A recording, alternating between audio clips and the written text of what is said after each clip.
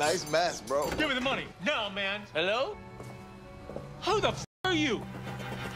The Super High team. This weed gives us power. We could save the world. Are you on drugs, sir? Hell yeah, man. Yeah, I've never seen a superhero. When they face me, we'll see who the hero is. Yes, boss. I'll bring him to you dead or alive. Back to the zoo. We've got French comedian, actor extraordinaire, Kev Adams. Welcome to the zoo. I'm so happy to be here, guys. Come Awesome. on, guys. Give it up for him. Yeah. Ready? 1, 2, 3. Wow.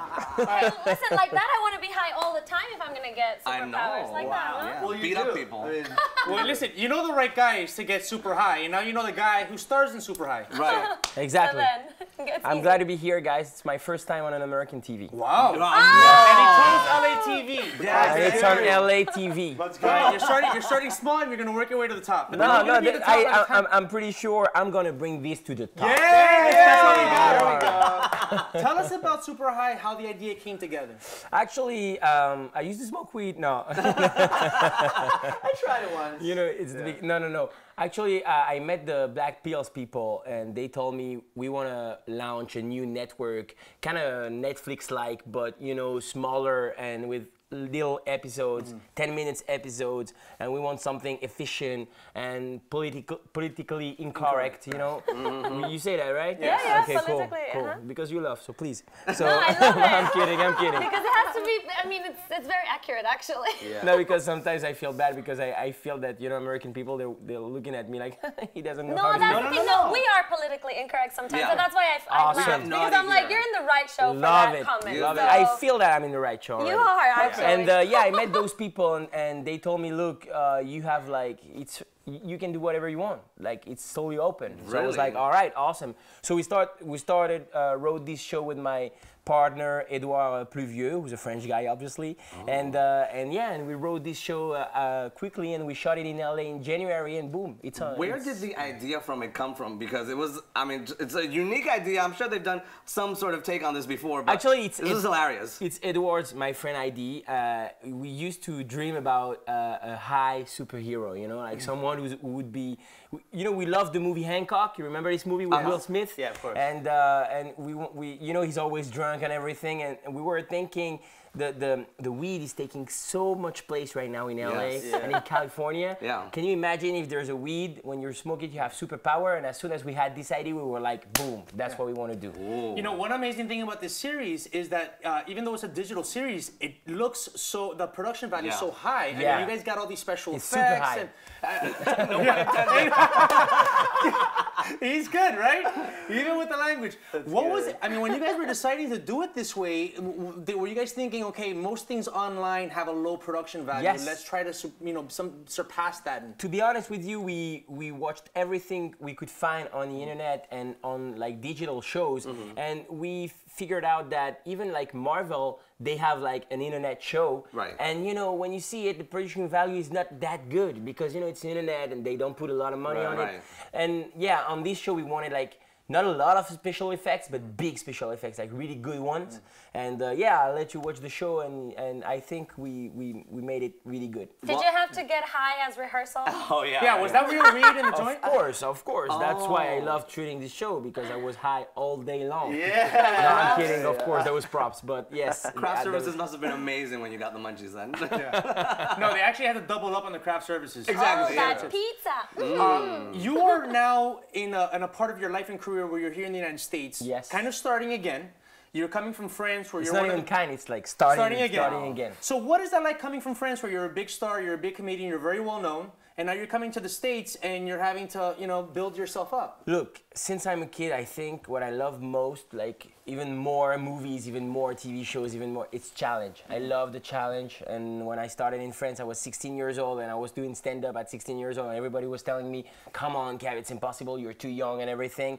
And that was a good challenge. And now I'm looking for new challenges. And I think here I found my new challenge. I think there's a real place for like, there's a room for new actors and new international actors. And now I think people in this city, they realize that we don't need only American people. Right. We can make crazy movies with international actors. Yeah. And I think the success of shows like Narcos, Right. it's a great thing for us, you know, Right. for foreigners, because suddenly we can be also the star. Because for a long time here in the U.S., only American people could be the hero, but right now we're going to be the hero. Well, now you're the French hero. And you came at the perfect time because we need diversity and different perspectives now more than ever because of what's happening in this country. It's like people like you who bring a new perspective and a new view of not only comedy but of the world around you. It's very important. I totally agree. Now, I totally agree.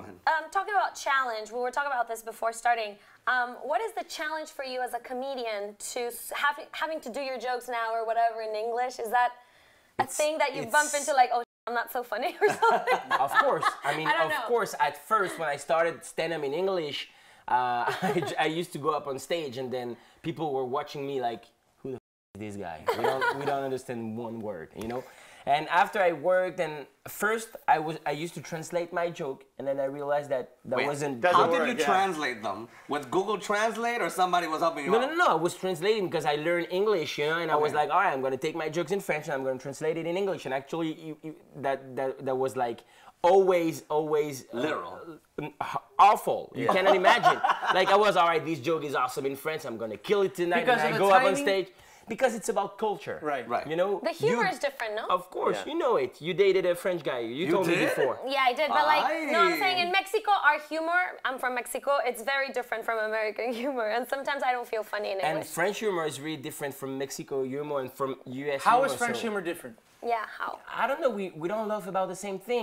We didn't grow up with the same shows. Right. We didn't. You know what I mean? It's like it's a whole culture that you have to learn and you have to understand. So I took time. I watched TV and everything, and now I'm learning.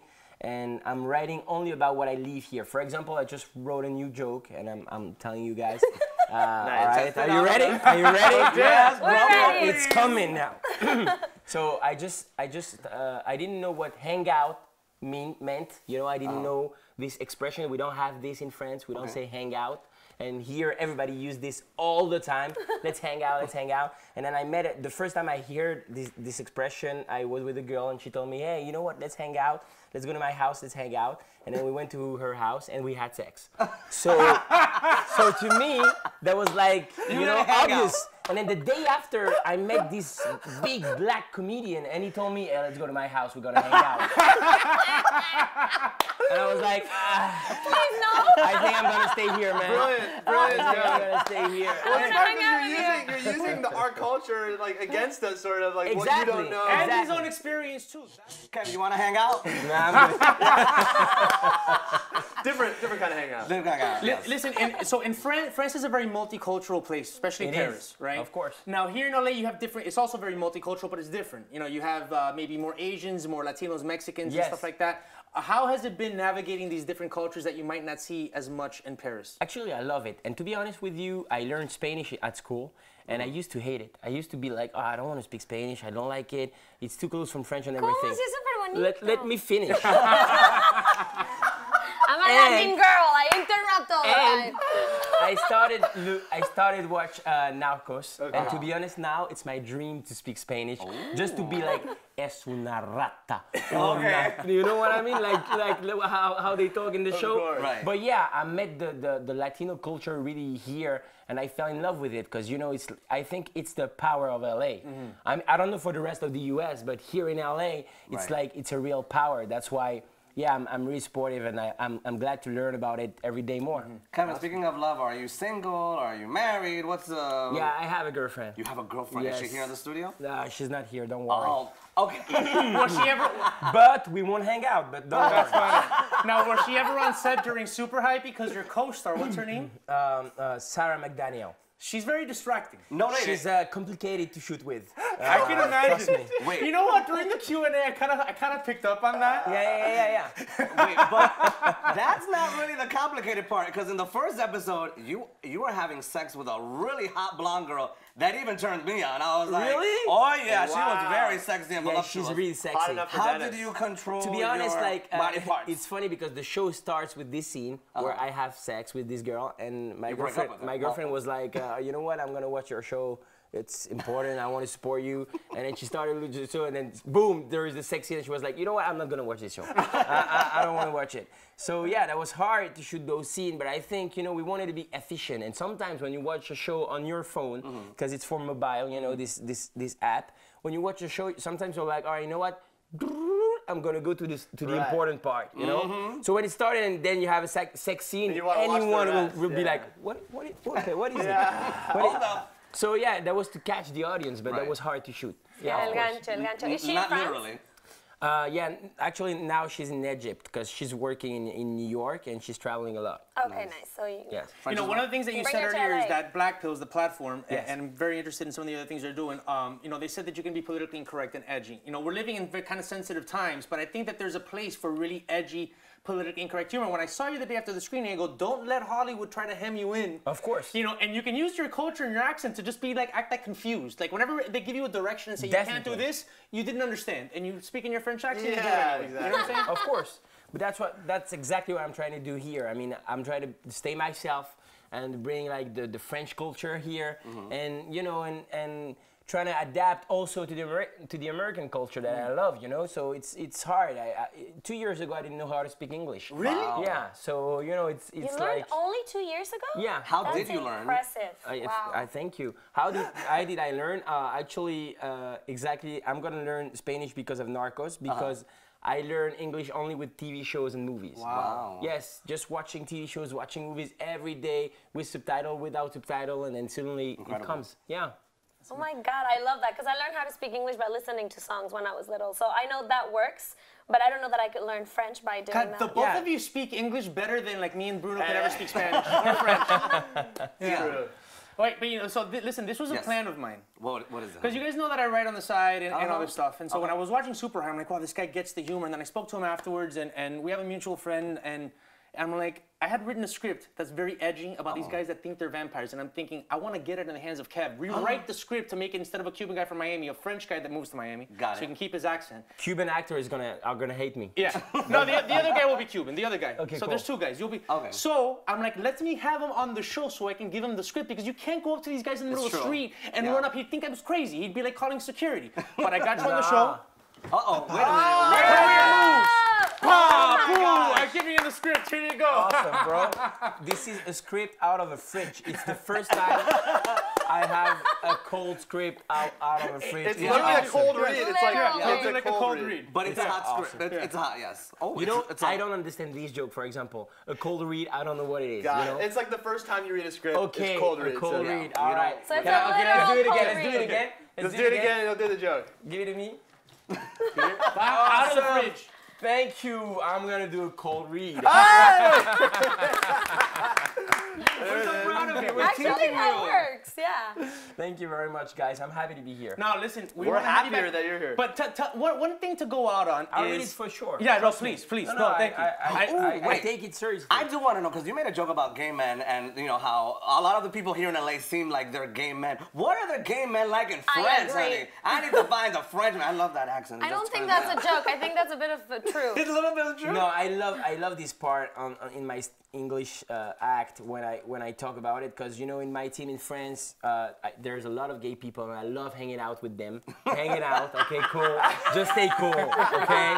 Just hanging out in the real definition. Dennis is sweating. And I love them and I wanted to talk about it. So yeah, I'm just saying, when I'm on stage, I'm saying here in California, people of LA, people of California, you have a special way of life, special way to live. You love to take care of yourself, be old town all year long, eat organic food, avocado, have a little running in the morning with your dog, and then have a macchiato at the Starbucks and everything. And I'm just saying, we have the same kind of people also in France. We call them gay people. That's what I'm saying. But here it's everyone. It's people of California. So do you have a big gay fan base? A lot of men hitting on you because of the accent and whatnot? Yes. Yes. I don't know. I mean, yes, I have a lot of gay friends. I don't know if I have a lot of gay following me, but I think what happened with gay people lately, it's awesome. And I'm glad for my friend, and I want to defend them. And I think when you talk about them and you make joke about them, which are not mean, then suddenly it's like we embrace you. Exactly. Right. Embraces awareness. And we want to hang out with you. Exactly. Not too much, but yes. Speaking of that, Americans need to start doing that with French people because Americans sometimes make fun of French people a little too much, right? Of course. Like the freedom fries, remember that? Yeah. God, that was so stupid. But you know, there's a lot of cliche here in the US. Like the French guy is gonna be a rat who's cooking some stuff. You know what I mean? Romantic. The French lover and everything. Bringing flowers and taking you to the Eiffel Tower. Yes. When you're gonna go to Paris, you're gonna be disappointed. Trust me. There's no rat, no French lover. There's nothing. No, that's what you're hearing.